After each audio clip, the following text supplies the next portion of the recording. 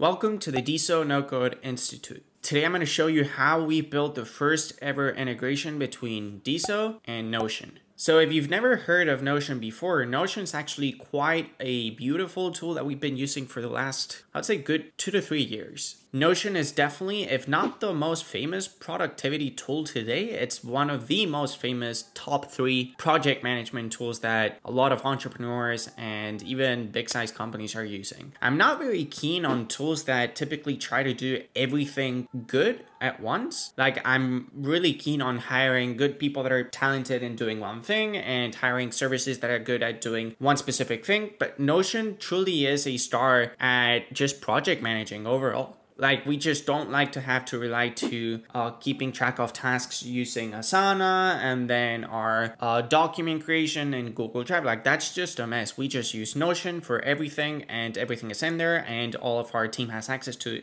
the same exact things. And it just works really beautifully. And so the backstory as to why we even decided to create a door that opens the Deso blockchain to Notion users is because we were actually using Notion to keep track of all of the NFTs that we're selling through Geek NFTs. So we have a database inside Notion that I'm going to show you in a second, where we keep track of all of the different NFTs that we have, all of the different installments, whether they are following a subscription price model or whether they're a one-time payment. And there's a whole lot of data and information that we are managing inside Notion and that we're able to not only push to the Deso blockchain, but we're actually also pushing it to our Bubble app. So we're kind of like doing a lot of magic at the same time, and having everything get created inside Notion speeds up the process a whole lot. So let's just jump right into it. I'm going to show you here real quick. As you can see here, there is a database inside Notion. Again, if you're familiarized with Notion, you're probably already familiarized with this look. This is just a testing database that I'm going to be showing you. We obviously don't have all of the NFTs that we have in Inside Geeks listed here, but you know, just for the sake of for the purpose of actually testing this, it's going to work. And as you can see, we've got here a whole lot of different NFTs with their corresponding names, collection names. We've got Bubble IDs for them. We've got different tiers here to select from. The status, which is these 2 columns are going to be important, whether they're following a subscription price model or whether they're for auction, you know, their corresponding prices and so forth and so on. And here we even have a check to tell our little Node JavaScript that we have sitting on a separate server, which is the one that's going to be doing the whole magic, whether we want to actually create NFTs out of these things or not, because we can just push things to Bubble without actually sending them to the Deso blockchain and without creating NFTs out of them, or we can do both.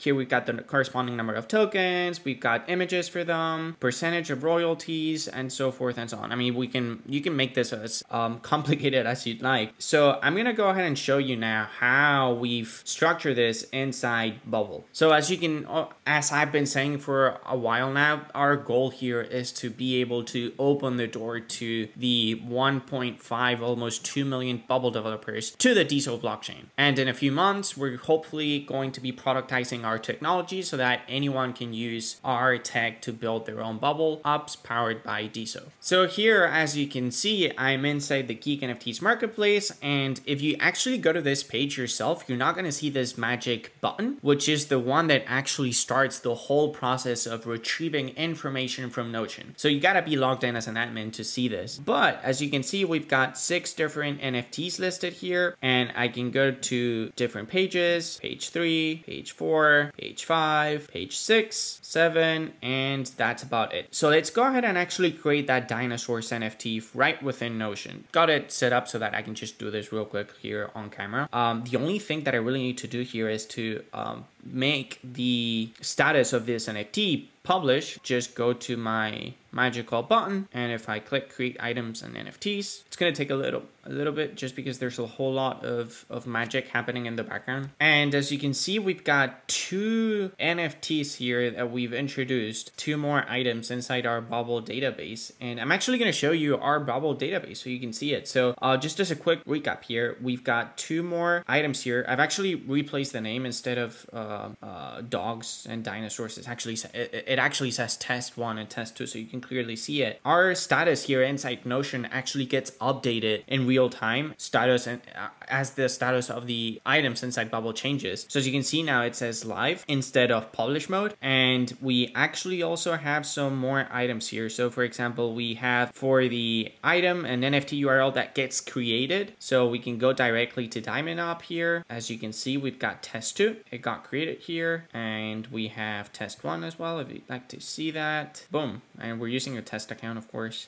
And as you can see inside our Bubble database, we've got 2 more items here, test 1 and test 2, that have been created with their corresponding information. I actually didn't fill out the descriptions for these, but if we were to type in descriptions for all of these inside Notion, so for example, it only says test 1, but you can actually make it as long and as elaborate as you'd like. So if we go inside the George Washington one, you can see the description here is much longer and much more elaborate. But yeah, so hopefully you can kind of see how we're using this new Deso Notion integration, and it's honestly a Notion Bubble integration as well. We're kind of opening up the door between Bubble and Deso to Notion and vice versa for us to really just keep track of our databases, manage them directly from within one central location. It's very easy for us to just manage everything from Notion without having to be getting in and editing the Bubble database and all of that. We can just keep track of everything inside Notion, and we can customize the